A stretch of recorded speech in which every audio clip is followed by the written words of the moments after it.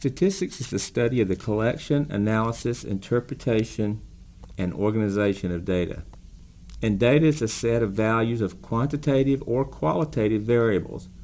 But for purposes of what we will be doing here, let's just think of data as a set of numerical information.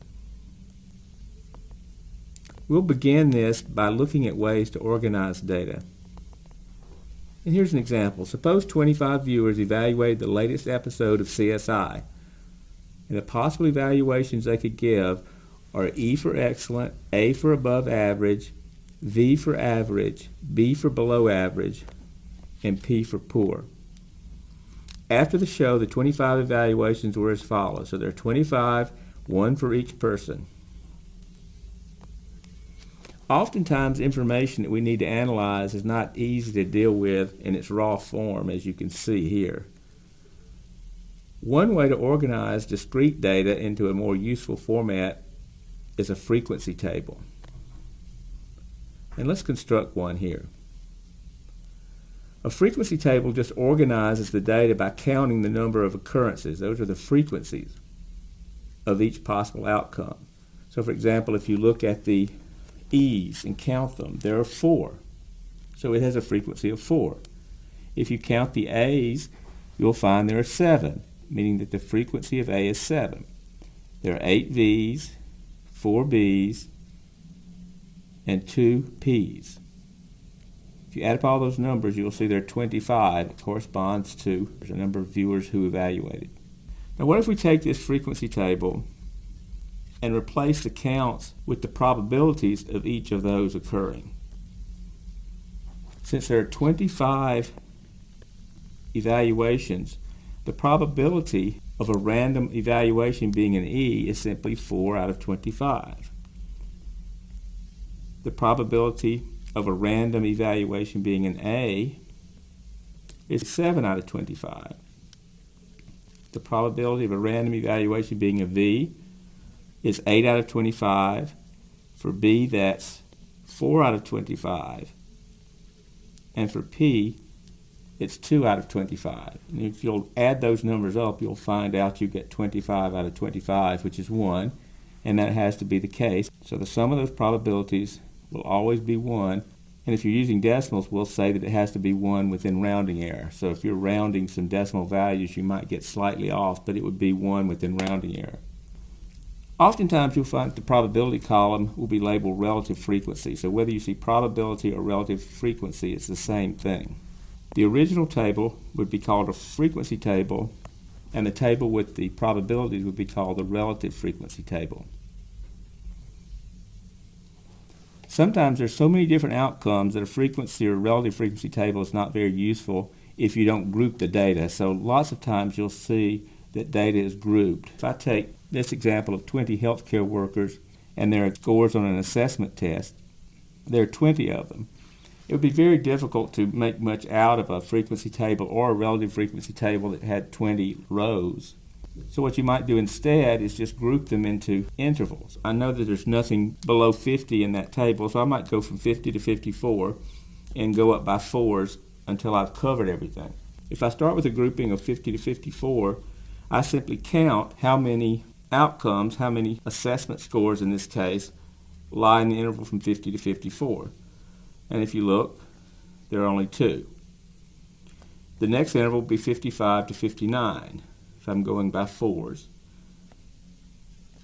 And you'll see that there are 4 of those. Then I move to the next interval, 60 to 64. Notice there are 6 of those. The next interval will be 65 to 69. There are 8 of those. And finally, I can add them up and make sure that I have all 20. So we've taken the raw data, instead of making a frequency table with every individual value, we've grouped them so that we can deal with a much larger set of data without having to compromise. So we're able to deal with a lot of raw data in a form that's more manageable. And if you wanted to turn that into a relative frequency table, all you do is divide each frequency by this total, which is 20, and you get the probabilities And if you put those in, you would have a relative frequency table. So if I divide 2 by 20, 4 by 20, 6 by 20, 8 by 20, and of course if you're going to leave them as fractions, you need to make sure they're completely reduced, and that would be the relative frequency table. And if you prefer, you can turn either a frequency table or a relative frequency table into a bar graph. So a little more visual. So if I take the earlier frequency table that we constructed and turn it into a bar graph, here's what I would do. I put the frequencies on the vertical axis. I would put the evaluations, these are the viewer evaluations from our earlier example, on the horizontal axis. And finally, I'd let the height of each bar represent the corresponding frequency. E has a frequency of 4, so the bar height for E would be 4. A has a frequency of 7, so its bar height would be 7. V has a frequency of 8, so its bar height would be 8. B has a frequency of 4, so its bar height would be 4. And finally, P has a frequency of 2, so its bar height would be 2. And now you've taken a frequency table and turned it into a bar graph. It gives us the same information, just another way of looking at it. If the data from a frequency or relative frequency table is continuous rather than discrete, we construct the bars with no space between them, and we call the resulting graph a histogram instead of a bar graph. So it's the same idea, you're just shoving the bars together to make a distinction between discrete data and continuous data. We're not going to make much of the difference between discrete data and continuous data. It can be very important in certain cases, but we're not worried too much about it here. I'll just say this, if you think of discrete values as values that are completely distinct from each other, and continuous values as values that can sort of bleed over into each other, then you'll be okay for anything that we will be doing. Just a little quick example. Suppose you're counting things. Those counts are distinct. There's no doubt that 2 is different than 3. If you count 2 and you count 3, that's distinct. There's absolutely no doubt that those are different counts. On the other hand, if you're interested in measuring a person's height, one person might measure and get 59.99 inches. Another person might measure that same person and get 60.01 inches. And that's the sense that I'm talking about when I say the values sort of bleed into each other. There's not necessarily a right measurement. They're both attempting to measure the same thing. Those are continuous. And if you can handle that sort of level of understanding between discrete and continuous, you will be okay for anything that we will do with it here. Let's construct a histogram from the frequency table given here. Notice these are groupings. We're measuring pounds lost. One interval is 0 to 10, then it's more than 10 to 20, then more than 20 to 30, and then more than 30 to 40. It turns out that the frequencies are 14, 23, 17, and 11, respectively, and there are a total of 65 of them. If I wanted to make a histogram out of that, I would do the same thing I did when I did a bar graph. I would take the frequencies and put them on the vertical axis, and I would take the intervals for the pound lost and put them on the horizontal axis, and then I would make my bar heights correspond to each frequency. So it's 14, 23, 17, and 11. Notice that's exactly what we did with the bar graph.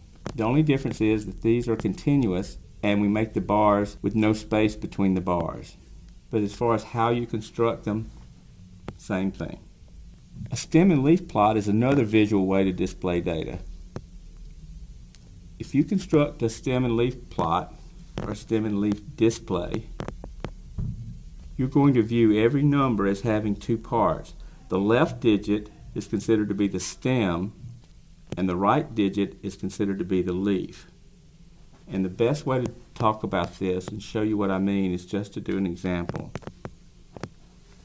These are the number of home runs hit by the home run champions in the National League for the years 1975 to 1989 and for the years 1993 to 2007. So the first row contains the number of home runs hit from 1975 to 1989, and the second row does the same thing for the years 1993 to 2007. It says compare these home run records using a stem and leaf display. Here's all you do. You think of the left digit, I turned it blue here. You think of the left digit as the stem, and the right digit is the leaf. So let's first look just at the 1975 through the 1989s. If you're looking through there at the stems, you'll notice the stems are only 3s, 4s, or 5s.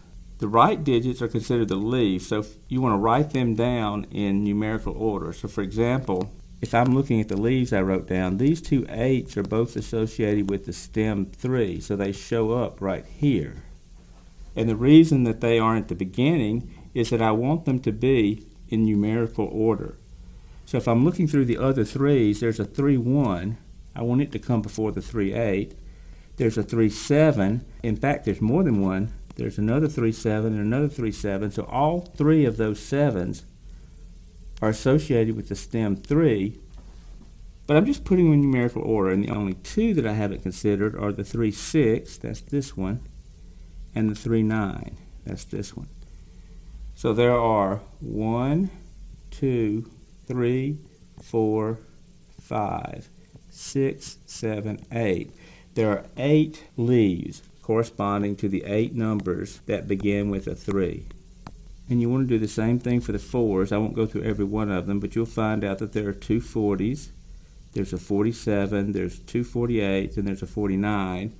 And then you move to the 5, and you'll find there's only one of those, and it's a 52. So the stems are the leftmost digits, the leaves are the rightmost digits. And if you want to put them back and reconstruct the number, you take the stem and the leaf, and if you shove them back together, you get the number. That's all there is to it. So we've done it now for 1975 through 1998 data. Let's do the same thing for the 1993 through 2007 data. I notice here that I have stems 4, 7, 6, 5. So it looks like the stems are either 4, 5, 6, or 7. And then I put the leaves together exactly the same as I did before. I go through and find all of the ones that begin with a 4. So there's a 40, a 43, a 46, 2 47s, a 48, and 2 49s. Then I move down and do the 5s. There's a 50, there's another 50 actually. There's a 51 and a 58. Then there's a 65. Then there's a 70 and a 73. You're putting them in numerical order. So now we have the stem and leaf plot for the first set of data from 1975 to 1989, and we have the stem and leaf plot for the 1993-2007 data. It is possible to put them together in something that's called a back-to-back stem and leaf plot. If you want to do that, you take the stems and merge them together and put them in the middle. So you notice there's a 3, so a 3 shows up. There's a 4, so a 4 shows up. There's a 5, so a 5 shows up. We've already considered 4 and 5, but there's a 6, so a 6 has to be put in, and there's a 7. So you get every possible stem from either side, put that in the middle, and then you take your data. The stem and leaf plot that was on the left will have leaves that sit on the left side, so there you go. There's the first one, and then the second one goes there, and the third one goes there. And you notice you move, when you're going to the left, the smaller number is here, and it gets larger as it goes to the right. So smaller to larger as it moves that way. And then when you do this one, it's the same idea, but they get smaller and larger in that direction. And each one of them is picked up and put there. In any case, this is called, this entire structure here is called a side-by-side stem and leaf plot. So to wrap things up, just want to summarize these different ways we talked about to organize and display data. We began by talking about the frequency table and how the same data can easily be described by a bar graph. We talked about relative frequency tables and how that can be turned into a histogram. And then we discussed the stem and leaf plots. These are just a few of the many, many, many ways to display and organize data